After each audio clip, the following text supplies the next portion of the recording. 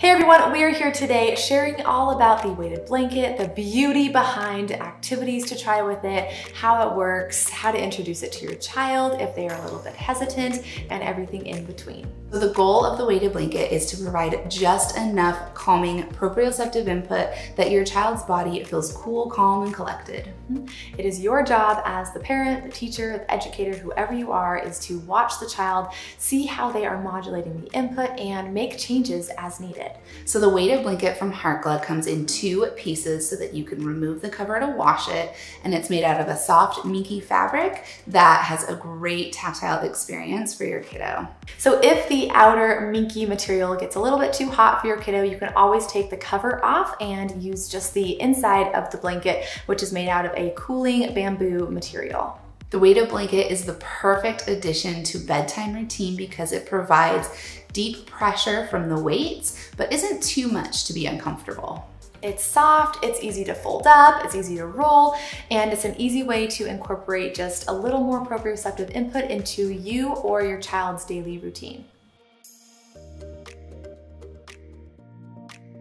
So who can benefit from the weighted blanket? Really, anyone can benefit, but let's talk specifically sensory because it was designed with sensory in mind. All right, let's start by breaking it down with maybe a kiddo who struggles to fall asleep at night or stay asleep at night. We love incorporating the weighted blanket into the bedtime routine, doing some different activities with it before the child gets into bed, and then using it while the child is sleeping as well. The weighted blanket can also be beneficial to use during the day for a sit-down task to help with focus and attention. It can also be useful during transitions. So while riding in the car, especially if your child gets car sick, the weighted blanket provides calming proprioceptive input that can help decrease anxiety or motion sickness. Yeah, that's when I use my weighted blanket actually, is in the car. So the Harkla weighted blanket is designed to provide deep pressure proprioceptive input as well as tactile input. And we love our weighted blankets because they do provide that fun textured dots from the minky fabric, and you can lay the weighted blanket over your child and it provides that deep pressure input, which is really calming and grounding to the nervous system. Some kiddos really love the weighted blanket the first time they're introduced to it, but some kiddos really struggle with learning how to use it, understanding the benefits, and I mean, change is hard. So when you bring in a whole new object to the bedtime routine, adding it in can be really challenging, and some kiddos just really struggle to use it. Yeah, I mean, it's a weighted blanket. It's a blanket that's heavy, that's new, it's novel, it's different, and like Jessica said, change can be hard for a lot of our kiddos. So here are some ideas that you can use when introducing the weighted blanket. So the very first thing that you want to do is talk about what the blanket actually provides. It's offering that deep pressure, it's here to help you feel calm and organized, and it is a tool for your sensory system. And then start small. So instead of just putting the weighted blanket on them right away, allow your child to explore the weighted blanket. Let them touch it, let them pick it up, let them play with it a little bit to get comfortable with it. That includes taking the weighted blanket out of the box, out of the packaging when you first open it up, so they can be the first one to really interact with it.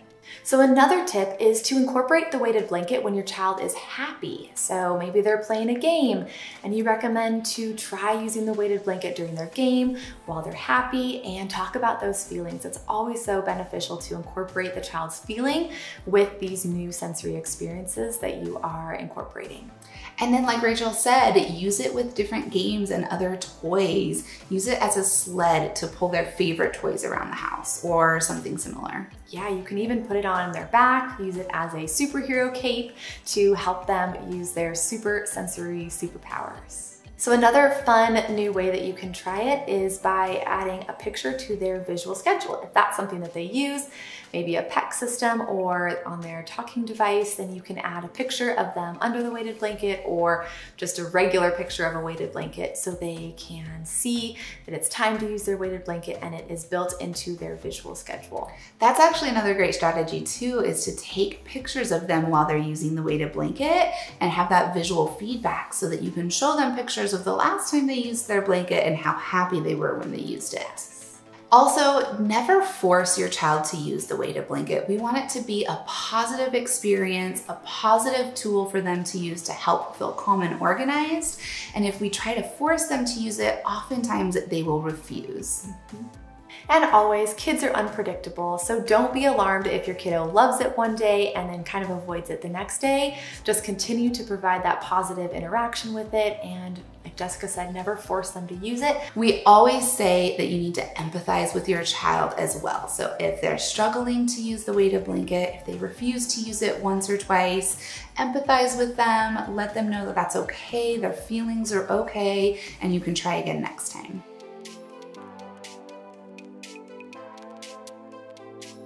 All right, so a couple of different ways to incorporate the weighted blanket into your child's daily routine. We want to make this as seamless as possible. The first way is to obviously use it as part of their bedtime routine. You can also use it during transitions and in the car.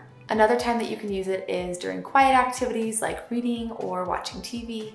You can also use it during focused sit-down tasks like homework or mealtime. And then you can also use it after school. It's a great activity to incorporate when the child is just totally done after school and they need some of that deep pressure input to kind of regroup and get ready for the next set of activities for their routine. You can also use the weighted blanket at school. They're kind of large, but you can fold it up and use it as a lap pad during class time. Yep, it just provides a lot more input for those super sensory seekers.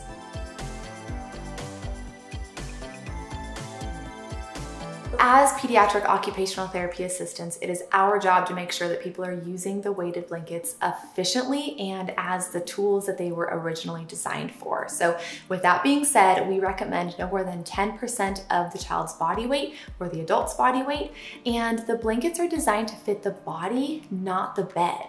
And then we always recommend that the child can independently lift and move the weighted blanket so that if they are using it at bedtime, they can independently take the blanket off when necessary. If you feel like the weighted blanket isn't heavy enough for your child, or they are modulating the input a little bit better the more they get used to it, then you can always try folding it in half and putting it on your child that way, but test it out first before you put them under the weighted blanket in their bed on their own to sleep throughout the night. You can always start to trial using the weighted blanket less as your child uses it appropriately. We want to make these children have appropriate adaptive responses to sensory input, and using the weighted blanket is a great way to facilitate that. So if you need more ideas and more strategies, we do have a podcast episode all about how to use weighted items efficiently. That episode is number 68, and it's all about tips, tricks, and strategies for using weighted items efficiently. And you can find that on any podcast platform and search All Things Sensory by Harkla.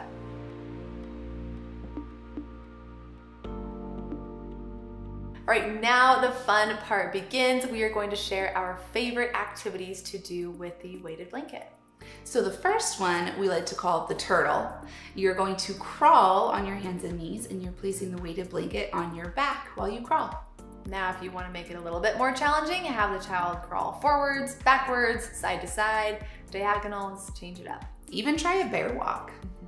Another fun way to use the weighted blanket is as a sled. So have your child put their favorite items on the weighted blanket and pull it around the house, or maybe a sibling on the weighted blanket if it's safe, maybe you, depending on how strong they are, depending on how much input you want to offer, but allowing them to pull the weighted blanket around is a great way to get some upper body strength and more sensory input. Another one is the tortilla roll. So you're gonna lay the weighted blanket open on the floor, have your child lay on the blanket, and you're gonna roll them up really tight like a burrito, give them some squishes, and then have them unroll themselves if possible. You might have to help them a little bit, and then do it again, but have them switch directions. Now, just to make sure that we are safe here, never leave your child rolled up in the weighted blanket for longer than a few seconds. And make sure that their head is outside of the blanket as well. So another way to work on some independent living skills would be to practice folding the weighted blanket. It is challenging, so give them some time to practice and provide a lot of positive feedback while you're working on this one. So another way that you can use the weighted blanket is to use it as a sleeping bag. So have your child lay on half of the blanket blanket and fold the other half over their body and make sure their head is out of it and make sure they can lift it up on their own to get out. Yeah, it's a great way to practice going camping and to prep for maybe a new activity that you're gonna try. You can even have your kiddo use the weighted blanket on their dolls or their stuffed animals. So have them put their little friends under the weighted blanket, cover them, and have your child talk to their animals or their dolls about what it's doing to them and how it makes them feel, and kind of work on that pretend play. So you can also use the weighted blanket during nap time, not just bedtime. If your child is still taking naps, that's a great opportunity to incorporate it into their daily routine. Yes, and then one of our favorites, number 8, is to use a blanket swing. So this requires 2 adults and the child laying inside of the blanket, and you're gonna grab it and lift it up, swing, swing, swing, and then gently crash on a crash pad or a couch cushion. So another one that you can do is to pull the weighted blanket up and down the stairs if you have them available. This is a great way to get some really good heavy work in. And then number 10 is to put that weighted blanket inside a laundry basket or a box and have the child push it around, pull it around. Just think about all of the great heavy work they are getting to their joints and their muscles, and they're just having a great time while they're doing it as well. Okay, so we've given you some different ideas on how to introduce the weighted blanket, some different ways to use it throughout the daily routine, and some fun new activities to try with your weighted blanket. Now, if you have questions, if you try any of these activities, tag us on Instagram, on Facebook, send us a question via email or a DM. We are here to help you make your weighted blanket experience as safe and fun as possible.